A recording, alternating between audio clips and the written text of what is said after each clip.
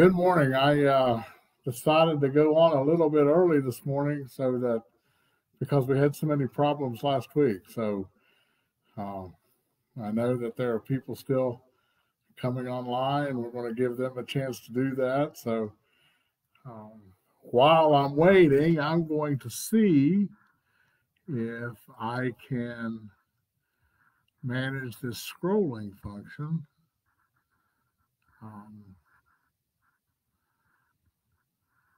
And I'm not having much luck. Uh-oh.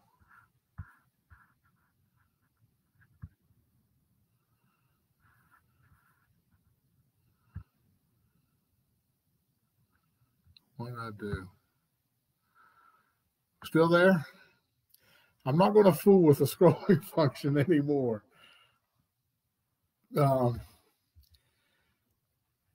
But I decided to come on early to make sure everything was working okay.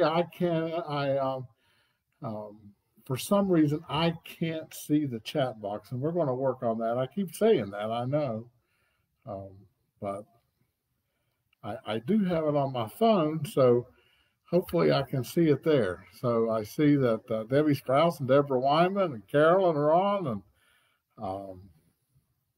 I know there are some others, but I see your comments. So it's great to see you. It's great to be together again. For goodness sakes, it's a difficult time. I know it's hard for all of us. So, but we're hopeful one of these days, and when we do get back together, we are going to have a celebration to end all celebrations. But at least, and I'll say this again as more people come on, at least for now, we just don't feel like we can gather safely. So we're doing the best we can, and I know that you are doing the best you can, and we're trying to be as creative as we can be. And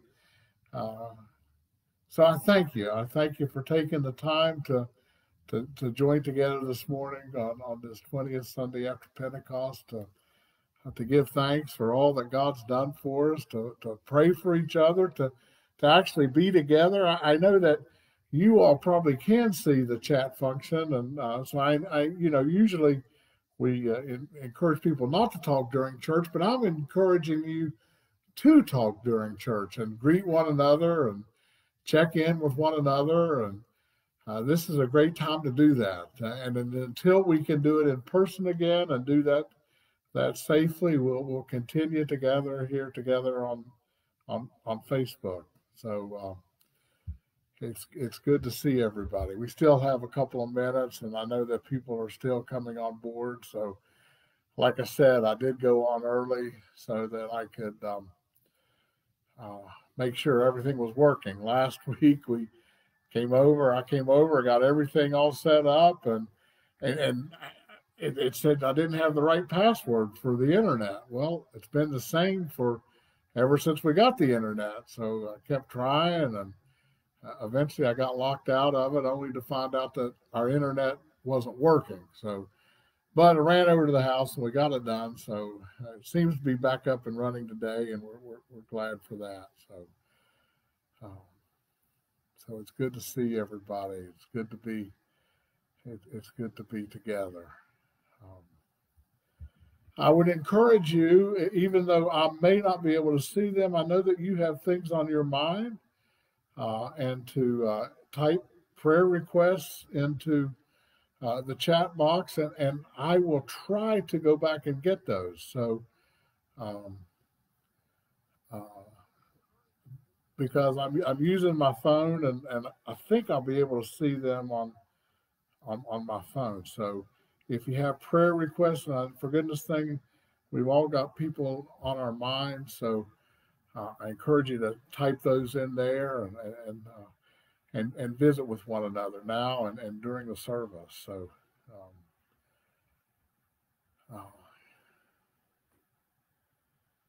got a little chilly last night, didn't it? So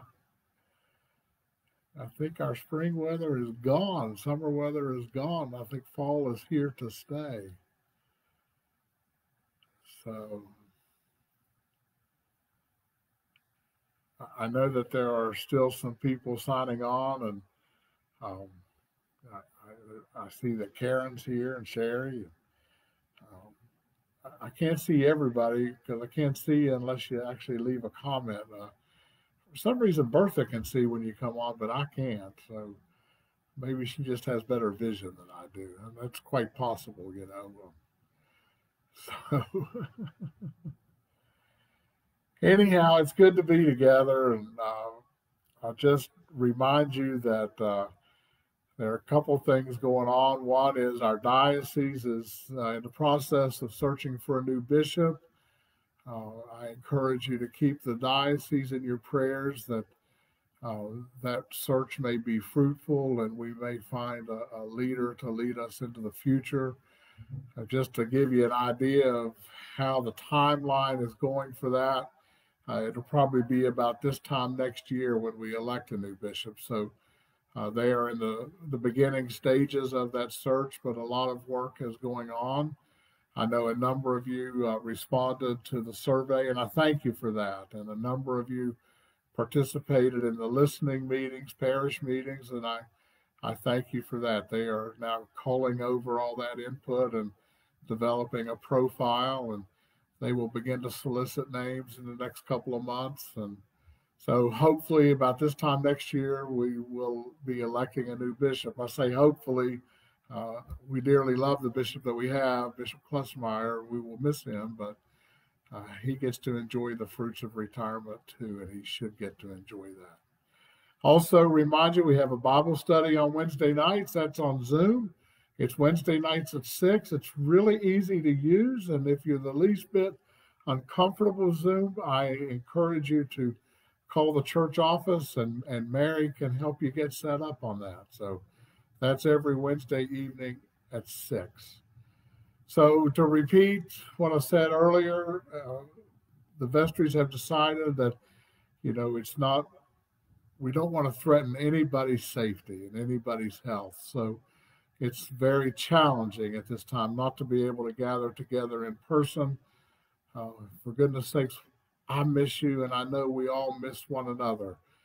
There will be a time when this comes to an end, and we are going to have the celebration to end all celebrations.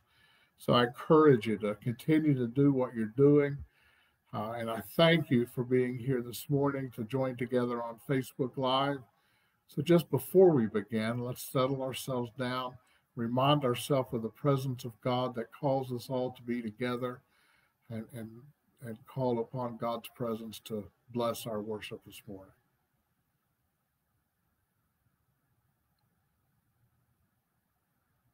And pray, blessed be God, Father, Son, and Holy Spirit. And blessed be God's kingdom, now and forever. Amen. Almighty God, to you all hearts are open, all desires known, and from you no secrets are hid. Cleanse the thoughts of our hearts by the inspiration of your Holy Spirit, that we may perfectly love you and worthily magnify your holy name. Through Christ our Lord. Amen. The Lord be with you. Let us pray. Almighty and everlasting God, in Christ you have revealed your glory among the nations. Preserve the world, preserve the works of your mercy, that your church throughout the world may persevere with steadfast faith in the confession of your name. Through Jesus Christ our Lord, who lives and reigns with you in the Holy Spirit, one God, now and forever. Amen. This is a reading from Matthew's Gospel, chapter 22.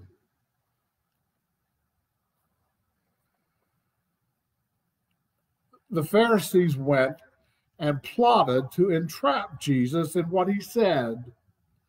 So they sent their disciples to him along with the Herodians, saying, Teacher, we know you are sincere and teach the way of God in accordance with truth and show deference to no one, for you do not regard people with partiality.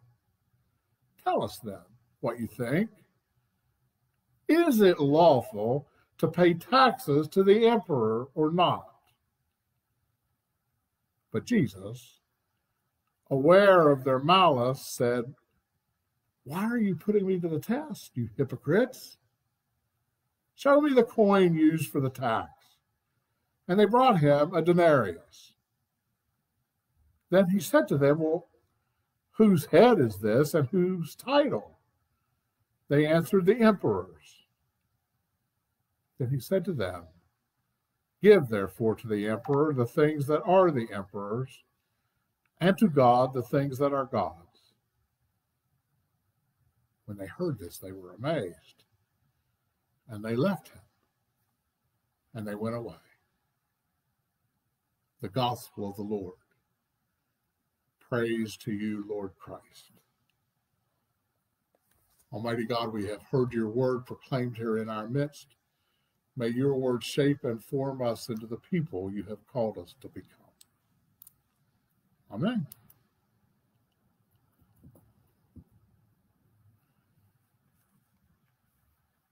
I read a story this week on sermons.org about a young lady who was soaking up the sun's rays on a Florida beach when a little boy in his swimming trunks and carrying a towel came up to her and asked her, "Do you believe in God?" And the woman was kind of taken aback, but she looked at the little boy. She said, "Well, yes. In fact, I do believe in God." And then the little boy asked her, he said, "What do you go to church?" And she looked at him and says, "Well, yeah, as a matter of fact, I do go to church." And then he asked her, "Well, do you read the Bible and do you pray?" And she says, "Well, yes, I do read the Bible and I do pray." But by now the woman was getting curious about why all these questions. And the little boy sighed with relief and looked at the woman and said, "Well, would you hold my quarter while I go swimming?" That little boy was straightforward. That little boy was honest in his questions because he wanted to entrust to the woman something that was valuable to him. Now, the Pharisees that we just met in the reading from today's gospel are not being honest. They have no interest in entrusting Jesus with anything. They don't want Jesus to hold their quarter. They instead are looking for a way to get rid of this troubling Nazarene preacher named Jesus. And how do we know that? Well, the very first sentence from the very beginning of this morning's gospel reading says, they went and plotted to entrap him by what he said. And of course, that's the real reason they asked their question. They're not interested in Jesus' answer. They were out to entrap him.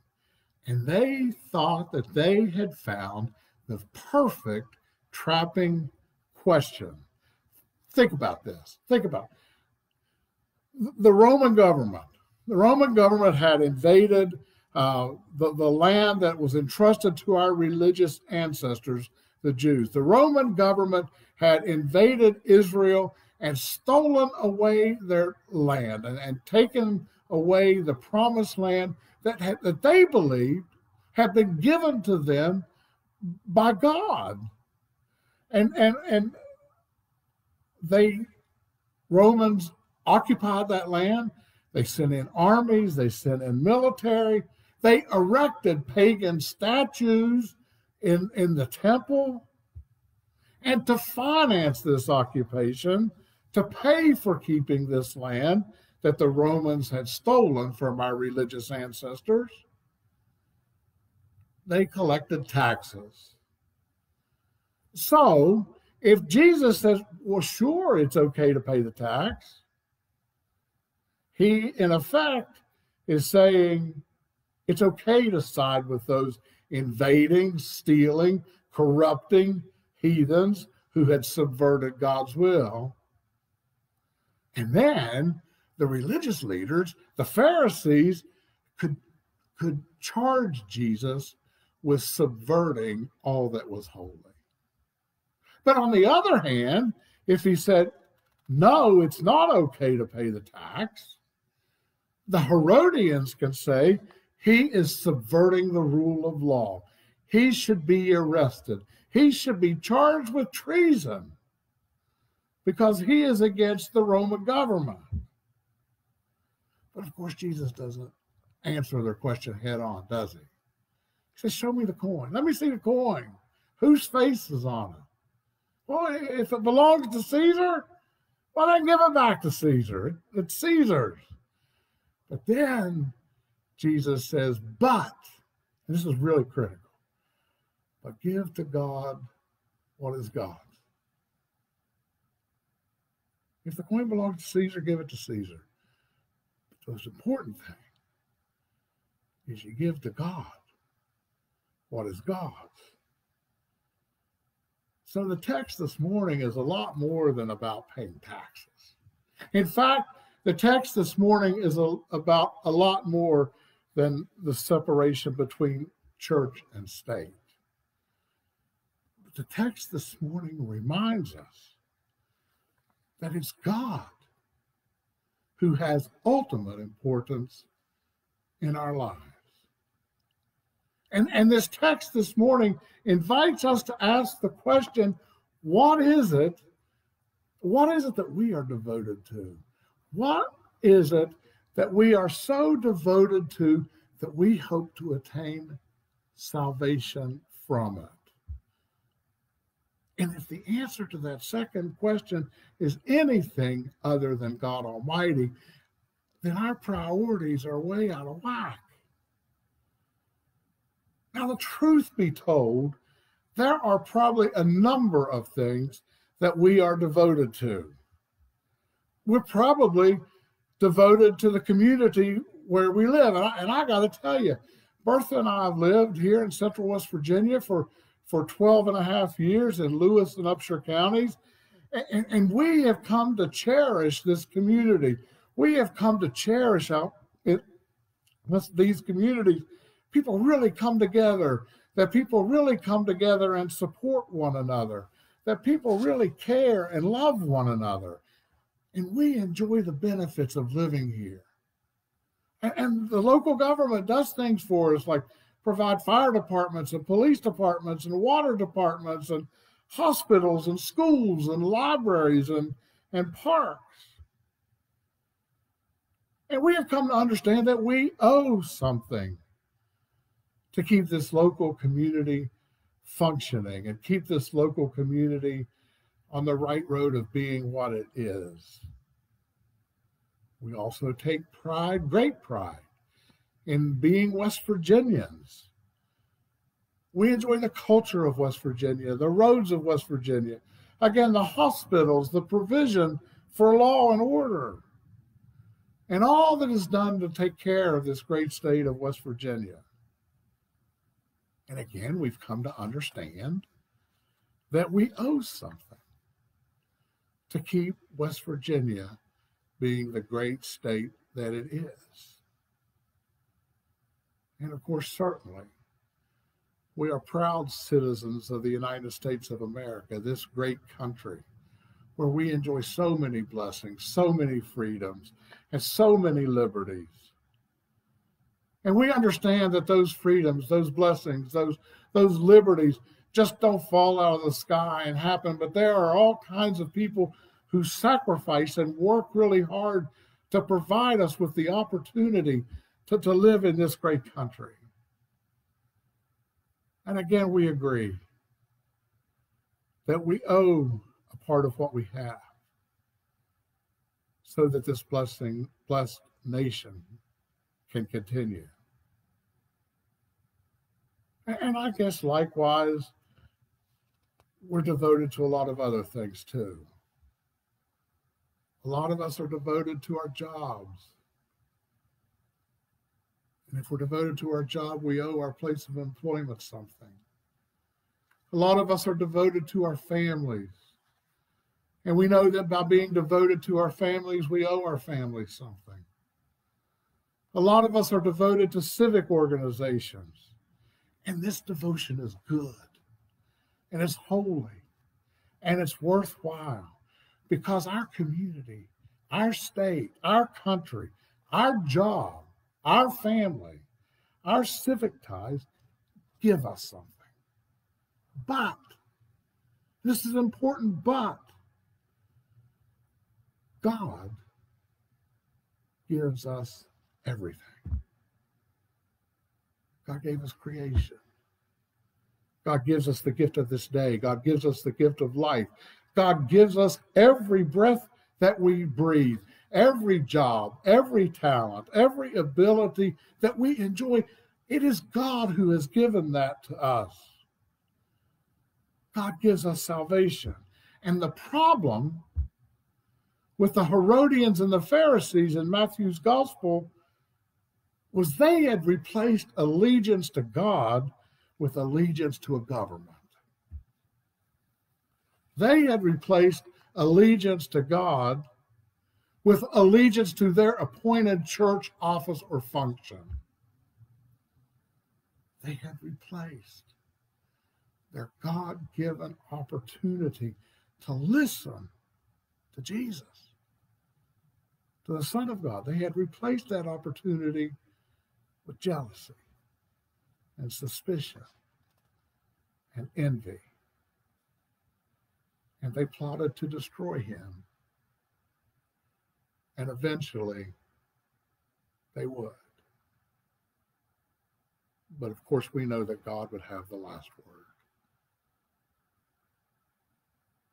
So let me end by asking you what the little boy asked the woman on the beach. Do you believe in God? I know you do because you're here today. Do you go to church?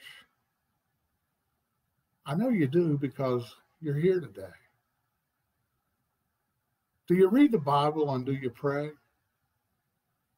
I know you do because you're here today.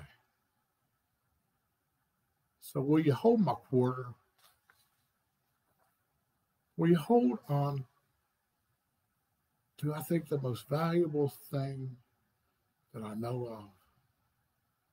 And that's this. God loves each of us with a passion. God has given us everything that we have. And because God loves us with a passion, God invites us to share in God's mission and share what we have been given and share it freely for the good of God's kingdom. And let's pray. Good and gracious God, we gather as your people this morning, people who know you, people who love you, people who try the best we can to do the best we can, people who are reminded that all that we are comes from you. So bless us with an awareness of your presence in every moment of our lives. Bless us with a willingness to share what has been given to us with others, not for necessarily our own good, but for the good of your kingdom. Amen.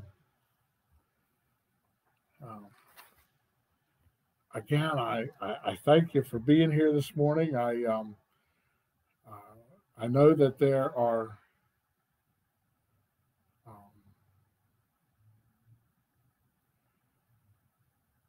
a number of prayers. We have a family whose friends' parents are both in ICU this morning. We pray for Laura. We pray for David. We pray for Karen and Mentor and Tom and Libby and Patsy. And I know that there are a number of things that you have on your mind that you would like to pray for.